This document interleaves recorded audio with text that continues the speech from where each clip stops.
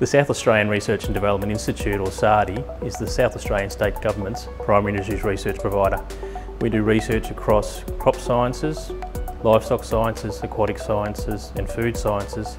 Our aim is to undertake applied science that then helps increase the profitability and the resilience of the industries. The overall purpose of SARDI is to grow South Australia's primary industries and also ensure that our resources are sustainably utilised.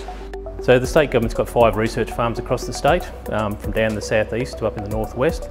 They're all in different sorts of climates and they all undertake different sorts of farming activities. So what we want South Australia to be is we want them to be the farmers of the future.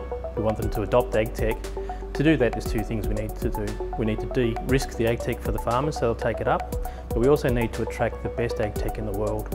And part of the demonstration farms is an open expression of interest process where we're getting applications from all over the world to demonstrate the technology on our farms.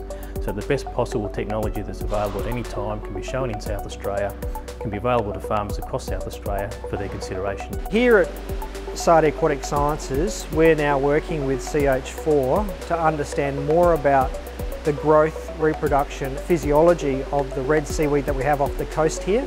So we're working with them to support a greater understanding of how to propagate seaweed to a commercial level and how to grow them under conditions to increase the concentration of that compound that we're interested in, that bromoform.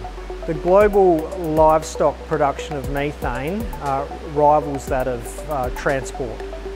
So if we can reduce that by this supplemental feed through red algae, then it would have considerable benefits to the economy, not only in South Australia and Australia, but more globally.